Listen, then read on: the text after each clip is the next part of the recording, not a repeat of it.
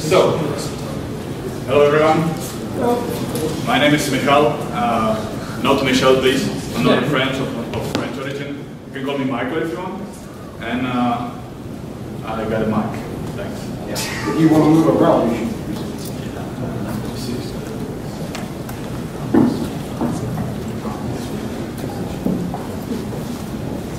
Better now? Or just with recording? Okay. I'm a web developer. Any web developers around? Who's developing stuff and signing up? Just you? Looks like it. Cool. So, yeah, something about me. I was working as a developer since, say, 2000. I was working for Skype the last 5.5 years, and now I'm taking a sabbatical. And I would like to show you some stuff. You know, there has been a lot of talks about data leaks and hacks around RockU and LinkedIn and stuff like this. But there's also small hacks every day going on.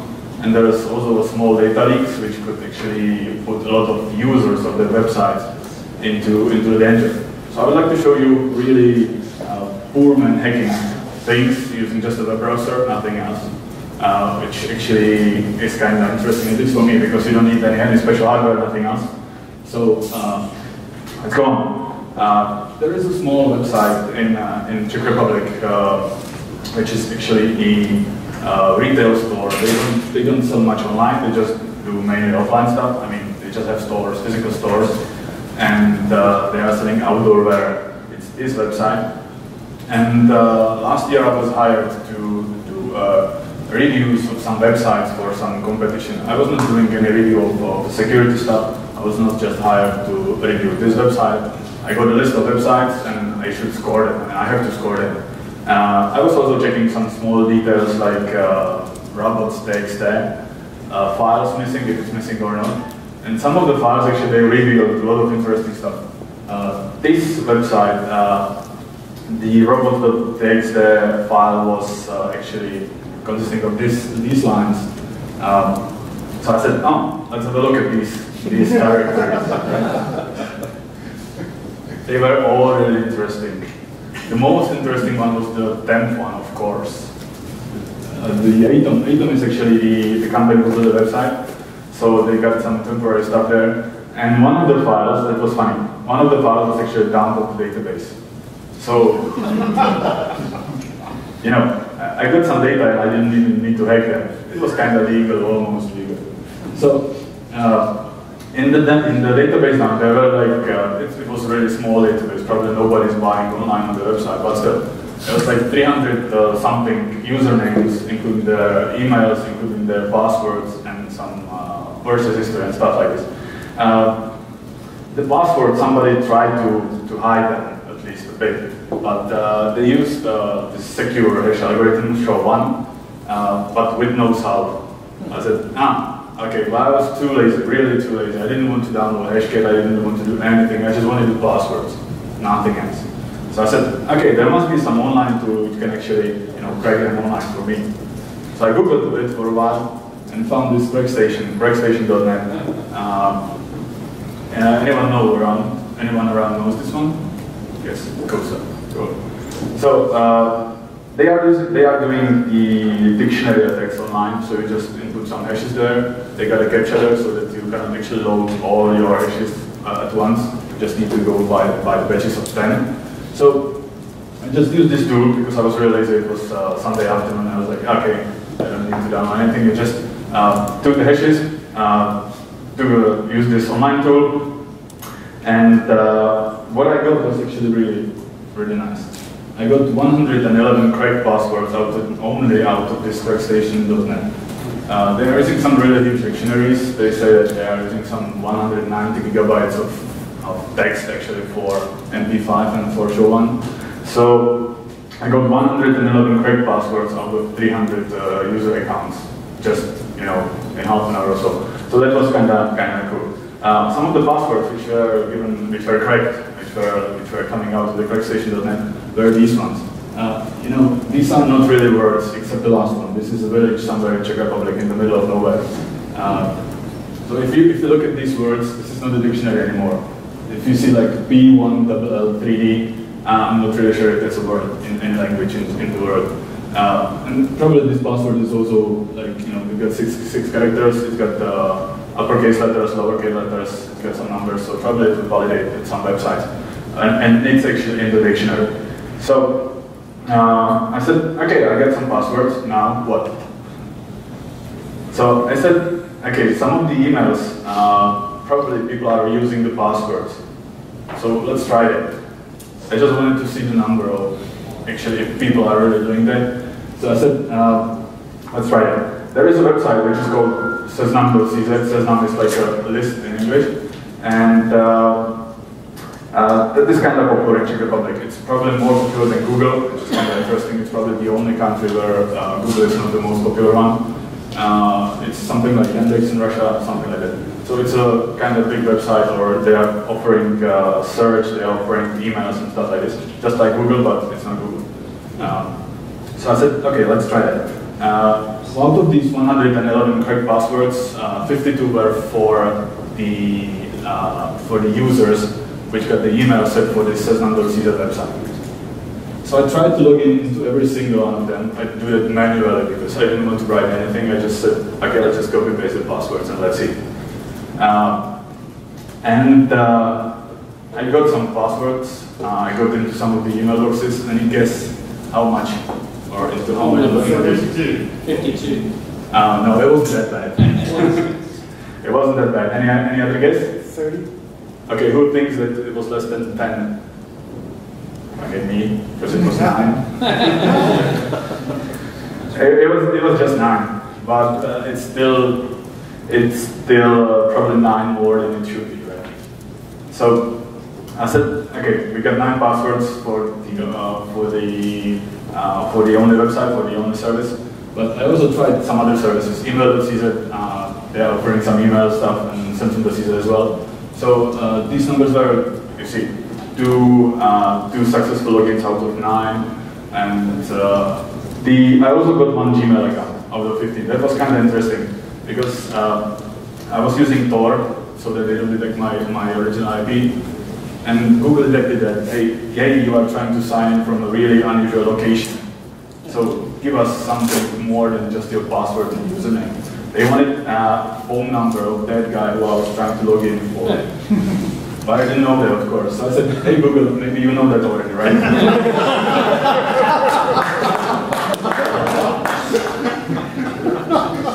So I just took the email, gave it to Google, and he gave me the phone number. So why the hell he wants it if he already knows that? So this was really pointless, but yeah, so this was still a successful again for Gmail. Sometime after, I re-verified all these passwords like 6 months later, because this was already some time ago. I re-verified all these passwords sometime later, 6 months later, like last week, and actually none of these guys has changed the password, which is really strange. Because I remember that I notified the company who built the website, that I told them that, hey, you should probably reset the password for our users. We just didn't tell them. Yeah. Was there any sort of notification to those users that they need? Yeah, I told the company who built the website that they should probably tell their customers or their users that they should change it. But did that occur? Huh? Did that actually occur? That's a good question. I probably know the answer, and it's not. Because they were not really happy that I told them, but probably they didn't tell their users for some reason. I don't know why. So yeah, I also tried to use. Yeah, last week I said also we got the passwords for some users, and I said, okay, let's try some more advanced techniques than just the browser. So I downloaded this hashcat tool, you know that, right? I guess.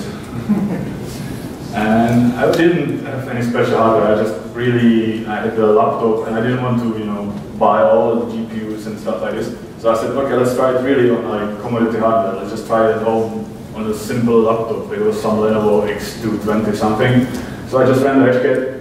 It doesn't have any graphic card, so it was just some Intel built-in something. But still, I got 160 more passwords out of the hashcat, which was running for a week or so. I didn't need the laptop, so I said, okay, let's just leave it running here. I disabled the power savings mode and everything, so it was actually working as a heater in my place. So I got 160 more passwords, but only 2 of them were actually reused for the email boxes.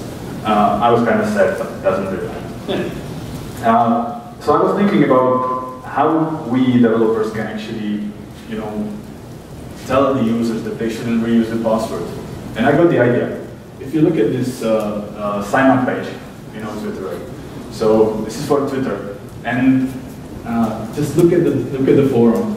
They're asking for your full name, for email and password. Maybe some of the users think that the password is not the new password that they should invent at the time, but maybe they think that, okay, they want my email and they want my password for the email, because it says there, right? This is email and password. So probably my mother or my father wouldn't do that, but I guess that many of the other users would just put their password for the email because that's what they are asking for. So maybe we as developers should somehow change the way, or the designers should somehow change the way of the forms where it asks for the new password, not the password for the email. Maybe. I don't have any numbers because it's just like, I really don't know. Well, maybe you should try it. So I got a small exercise, but since you are not developers, then it might not be as successful as the last time I was doing this presentation. I think that half of the developers, they are actually storing the passwords in a really wrong way. And which one, which half, which of you. So I got the exercise that right now each of you turn your head right, and that's the guy who is storing the password in a bad way. Since you're not the developers, then it might not be as good as the last time. So, and if you are sitting at the end, you just turn your head around. So, we are talking about storing the passwords in a bad way in the databases. So, which one are the bad ways? One of them is in a readable form. It's the simplest thing because you just store the password which you get from the form and just put it in the database and then you just compare it. And it's really simple. You don't need to care about hashes because you are not hashing anything. You can't actually use the wrong hashing method because you are not using any method for hashing passwords. So it's really simple, it's really nice. And if you actually want to log in for, you get a request for customer support and you want to log in as some different user because they got some issues, so you just read the password from the database and you just log in as that user. And it's kind of nice. But no, that's not really a good idea. There are some better ideas. No, not these ones. Some of the users have seen the idea in the initial case that they probably heard about some hashing. So they are trying to use some MD5 SHA-1 or CRC30 and stuff for hashing passwords. This is good for verifying the integrity of the DVD your friend has sent to you over the internet. If it's got all the frames correct or if the pixel in the right corner is actually correct or not. So these also aren't really good things for hashing passwords, as you have seen in the initial case. Also, if you're just lazy and you don't know about any online cracking stuff like the crack station, you just take the hash and you just give it to Google, and sometimes Google will just give it passwords right in the search page or in the listings. You just don't need to even go to that site. You just get it right in that page. So that's also one way of cracking passwords using Google. But there are some other guys who are doing it in a more advanced way. Do you have rights to use that?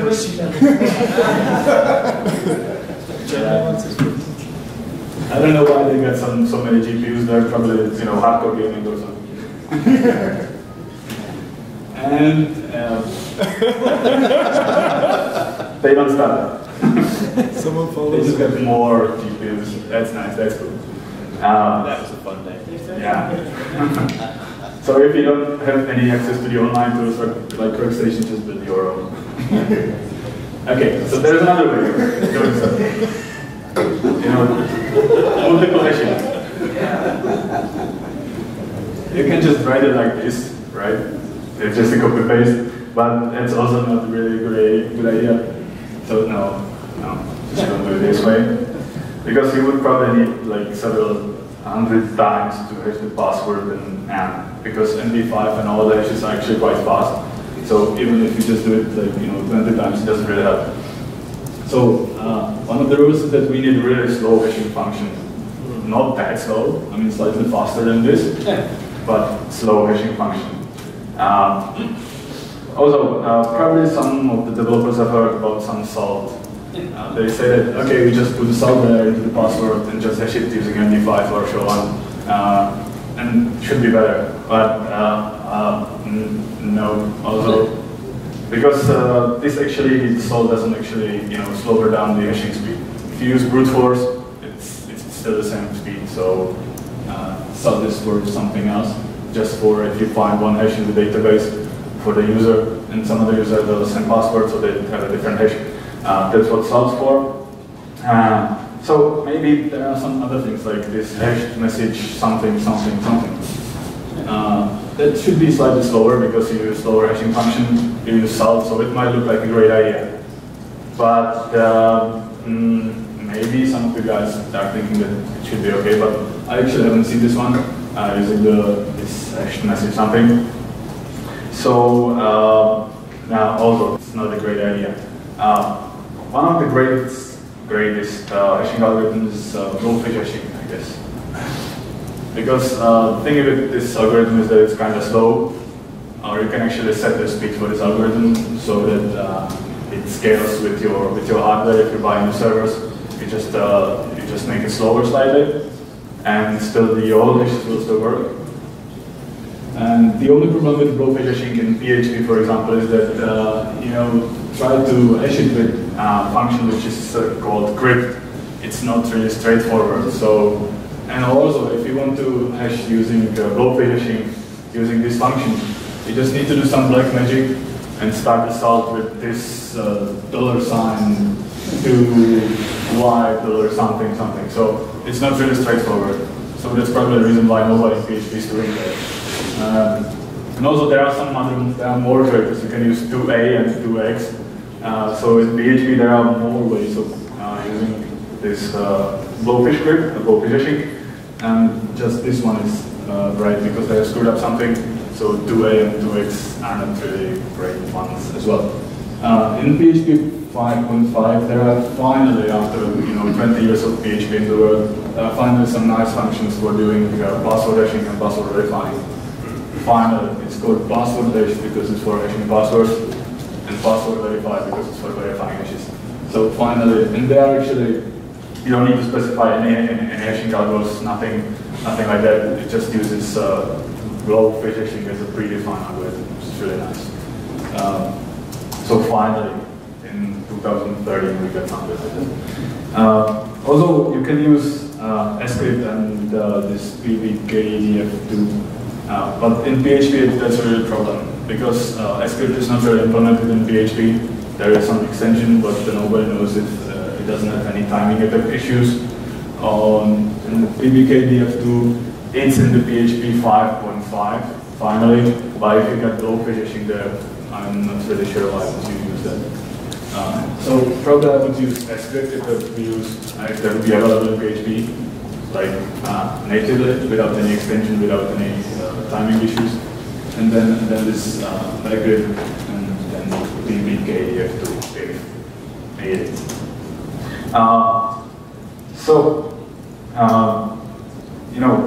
Storing a password or hashing them or hashing passwords, it's not the only important thing. Because if you store the passwords into the database in the correct form, they are hashed and they are hashed using slow functions and everything. But if you can sign in using the username, which is apostrophe or one or something like that, if you got the SQL injection in the website, it doesn't really matter how the passwords are stored. So it's not just about storing passwords.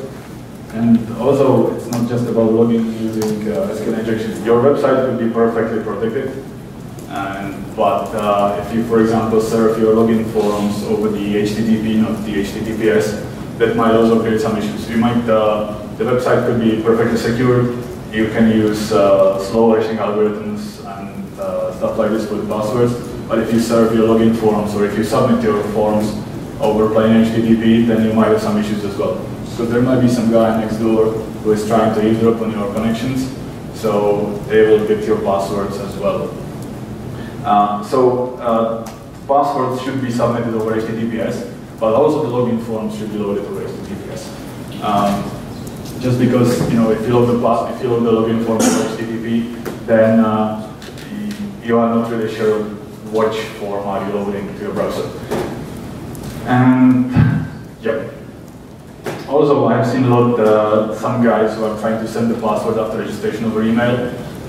They might be storing the passwords correctly, hashing them, and the websites could be perfectly secure, but they just send you the password over email or via email if you register or if you even reset the password. That's also nice because the password isn't traveling over the internet in the plain text, and all this, probably most of the mail servers are not really encrypted in the world.